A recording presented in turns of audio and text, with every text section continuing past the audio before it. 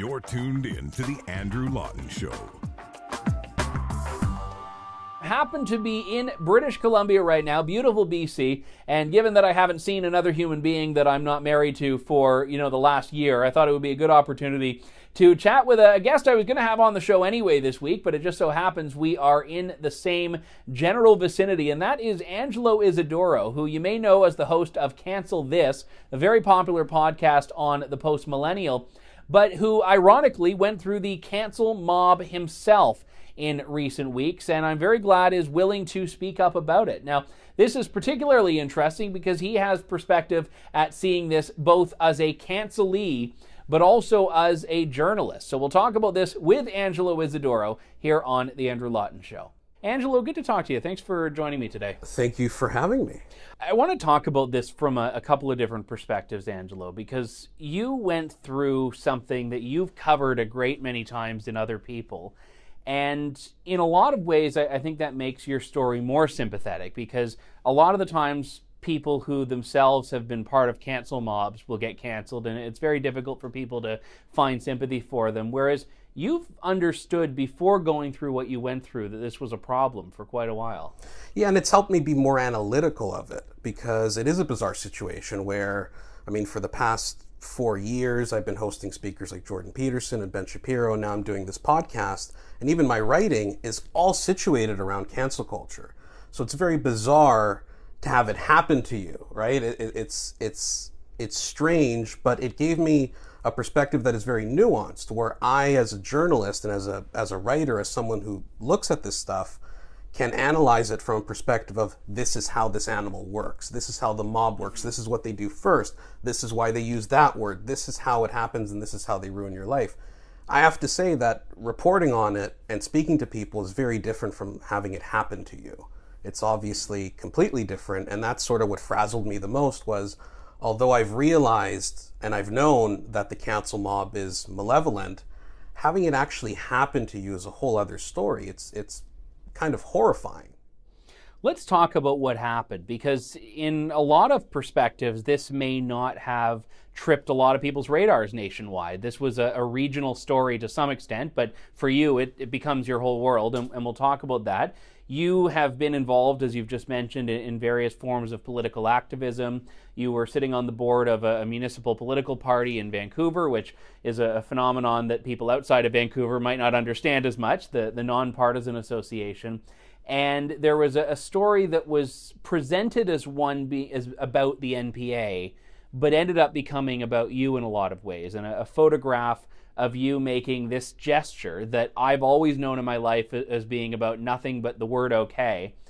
And that I'm going to get canceled for doing that in the show. I was about to say that I have nothing to do with this guy. We will blur it out. We will blur it out in the final. But you did that. You were wearing a Make America Great Again hat.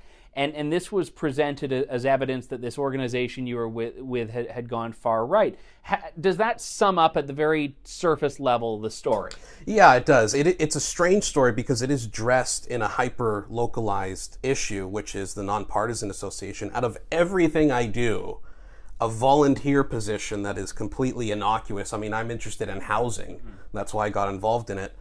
They use that as a vehicle to cancel me, and I've since been essentially forced to resign from that position. So, as you said, this outlet took a picture of me 4 years ago when I was, a first-year university student, and I was going to a protest happening in downtown Vancouver, which was the Trump Tower was opening and people were upset. So me and other college kids thought it would be, silly and dumb to wear a Trump hat and go and mess with people. And of course, at that time in February of 2017, that gesture, besides being known innocuously as okay, was also a silly mimicry of Trump, right? If you watch even SNL with Alec Baldwin playing Trump, Trump has always had really bizarre hand gestures. So that's what that was. Later on, it turned into something else, but they took that photo, sat on it for 4 years now, and waited until, this opportunity to release it under the context of, well, the Christchurch shooter used the same gesture. January 6th just happened, the insurrection in the States. They wait for things to happen and then retroactively try to ruin your life. So that's what they did there. Again, they dressed it up as a municipal issue, so even the mayor of Vancouver got involved and released a statement under the city government. Yeah. So it turned into this big hyper-localized issue, but it's a broader issue that relates to really one of the most egregious, and obviously I'm biased, but an egregious case of cancel culture because it's a total lie. It's a total fabrication. And that's, I'd say, at the crux of cancel culture, is you take a two-dimensional caricature of someone, which may or may not be true. It either captures someone's worst moment, or it completely concocts a moment in an image, and it tries to apply that to every other facet of their life. And in your case, you actually have a body of work to speak of. And I think that's why that's so difficult, is that in the nearly 4 years since that photo, you have put on record what you stand for, what you believe in. And I've heard episodes that you've done, I've had some exchanges with you. It doesn't fit. And if you were a blank slate and they didn't have anything else to judge you on but that photo, sure, maybe you could ask some questions. But that, I think, is what I find the worst about this, is that there's no understanding that people grow. There's no understanding that, hey, this snapshot in time might have represented something else. Yeah, I think it's more difficult for them because I've been so public in my life, and a lot of that is intentional, because when you are in politics, when you're writing about politics, you're just engaged. It's very important that you don't do this PR recommended thing of just be silent, don't answer, don't do it.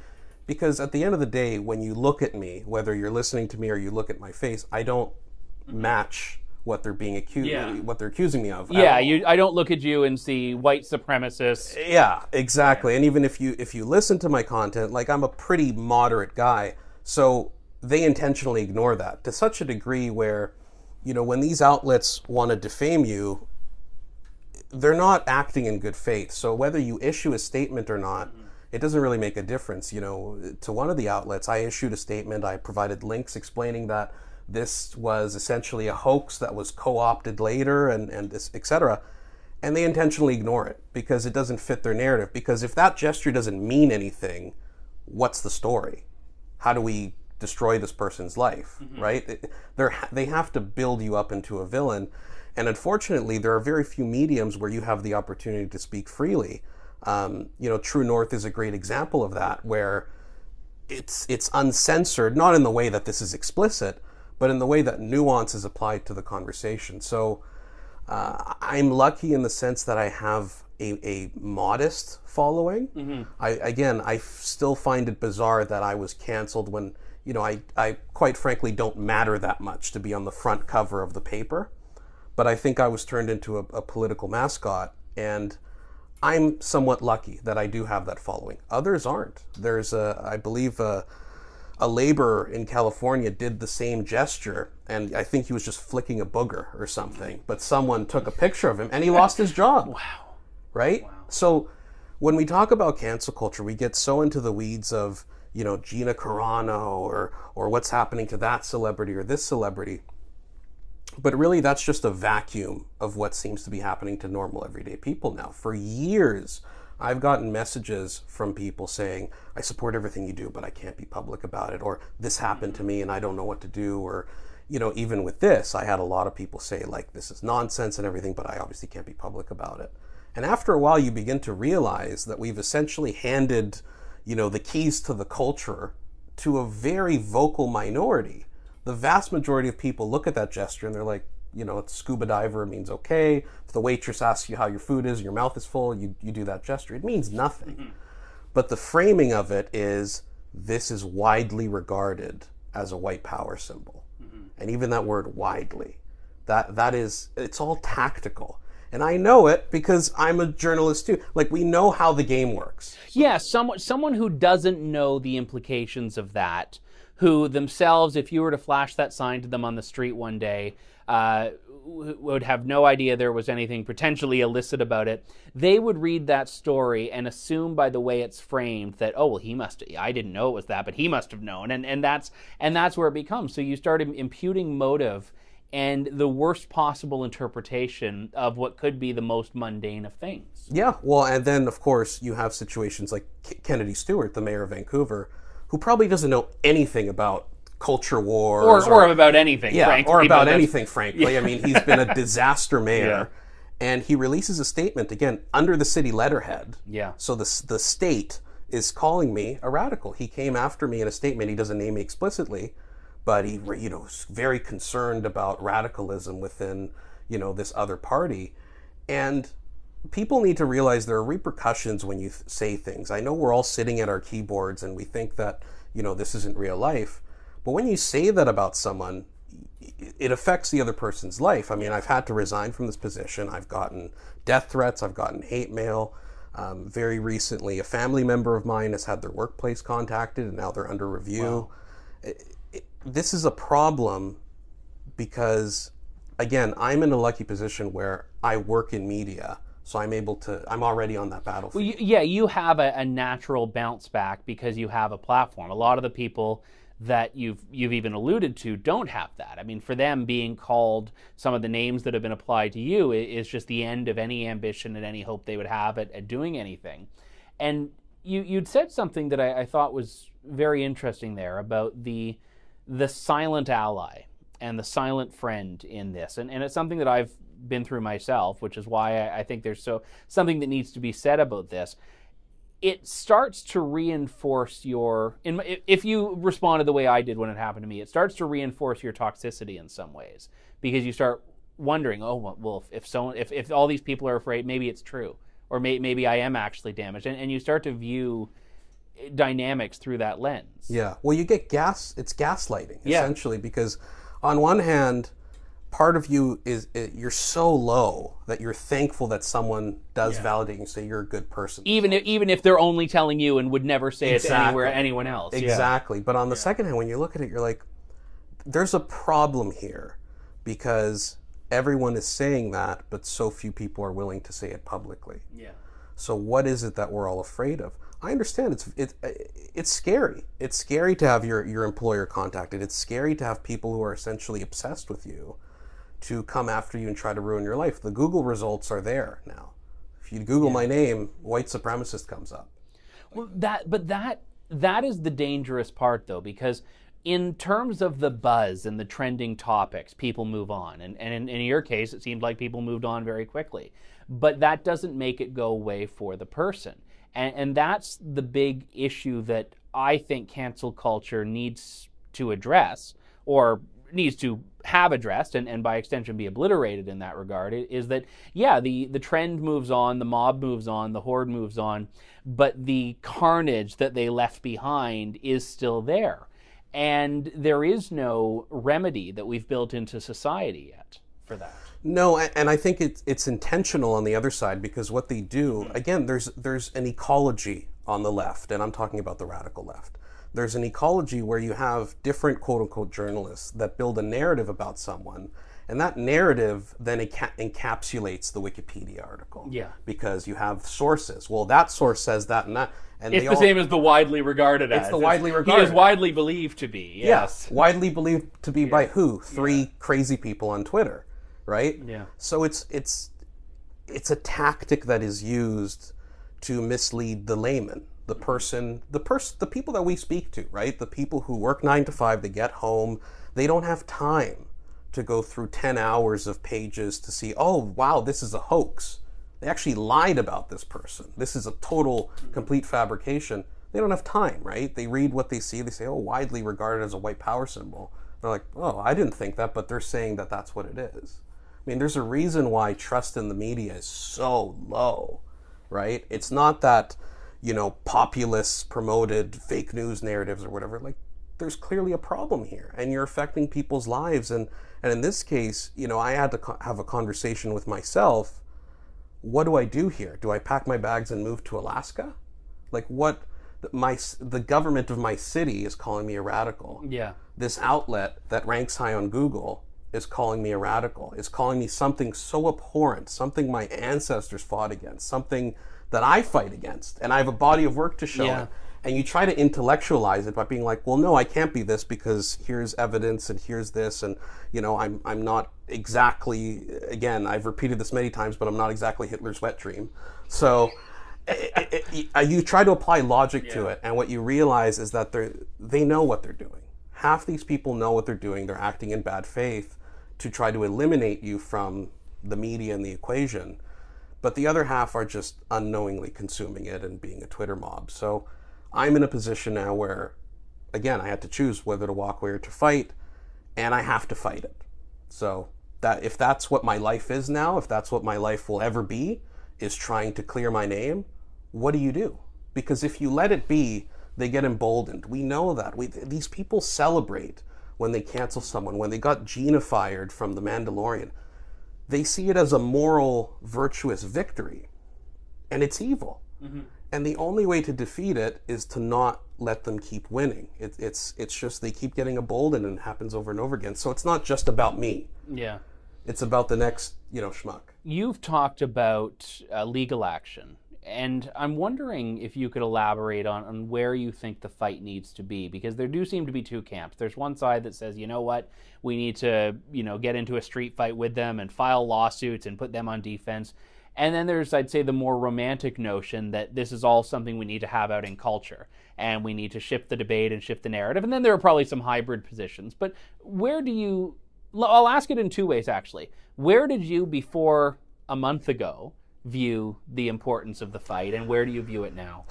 I see it as a hybrid, because there seems to be something inherent in the West, which is a belief in a justice system, right? You believe someone wronged you, they took something from you.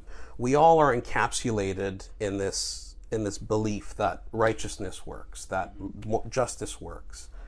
And it's very scary when you realize that that's not always the case. So I think, on one hand, the legal aspect is there for a reason. You look at the Covington schoolboy, the Nick Sandman, I believe his name is, who essentially had his life ruined over wearing a hat and standing there. And he sued, and he won. I think he won a ridiculous amount of money. Mm-hmm. So on a legal aspect, that sets a precedent that is very important, that tells these radicals there are consequences to what you do. Not just cultural consequences, but real consequences. So on that end, I am suing the mayor. I am suing this outlet. Can I sue everyone? Well, no, because I'm not, it's unfortunate that parts of the right have made it extremely commonplace to just sue everyone you don't like, right? I mean, even Trump himself is just, I'm just going to sue you. The reality is that part of justifying yourself and clearing your name is saying, I am willing to die on this hill. I'm going to die on this hill in court, and I'm going to go all the way. Let's do a discovery. Let's do everything we have to do. So that's one aspect. But the other aspect is cultural, which is having discussions about this, which is reporting on it, which is talking about what it does to people's lives, and how it doesn't just happen to the odd crazy person that is, well, he's crazy, he's radical, he'll get canceled, but it'll never come to me. Mm-hmm. I'm in the middle, right?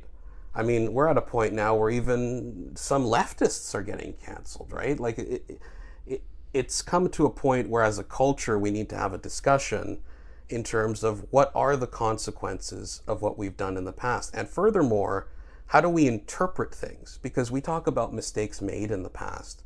How many of these cancellations were really mistakes? How many of these cancellations were just well-coordinated attacks? Because what is cancel culture? The left says, well, free speech, but not free from consequences. It's consequences culture. They've actually, to use the left's terms, they've appropriated right-wing rhetoric on that, because that was always what conservatives used to say of, well, you know what, it's the marketplace of ideas. But they're not actually committed to that. They're only committed to that in that narrow way when it serves their interest to cancel. Yeah. Well, in this case, they're saying, so much for the free speech guy. You're going to sue for defamation. Well, exactly. It's like, there are consequences to defaming someone. And that is part of the marketplace of ideas. Exactly. There's an expectation of honesty. And if you aren't living up to that end of the bargain, that moral contract of honest speech, you can be sued for it. Exactly. So it's funny that they say, well, it's consequences culture. You did that. You deserve the consequences now. And it's, again, most of the time, sometimes people deserved to get canceled or whatever. You look at Woody Allen, who's in the news right now. Yeah. But in this case, it is something that is manufactured by very few people who are intentionally trying to make the perception that everyone hates you. Twitter is not real life. No. If you go to 90% of the people on the street and do that gesture, they're going to say that means okay. if we talk about the hat for a moment, 75 million people voted for that hat.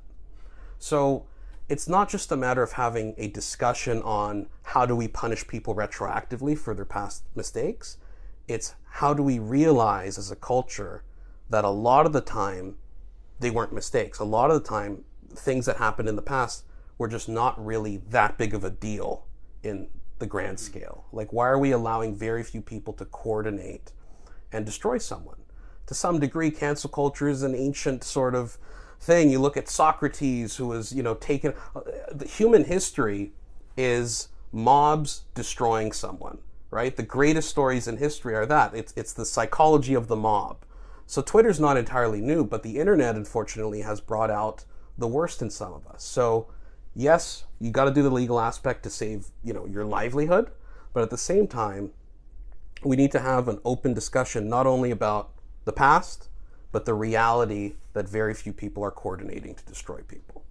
Angelo Isidorou, host of Cancel This on the Post Millennial, and I'll say survivor of the cancel mob, because you're still standing and you're fighting back. Thank you for chatting about this. Thank you for having me. Thanks for listening to The Andrew Lawton Show.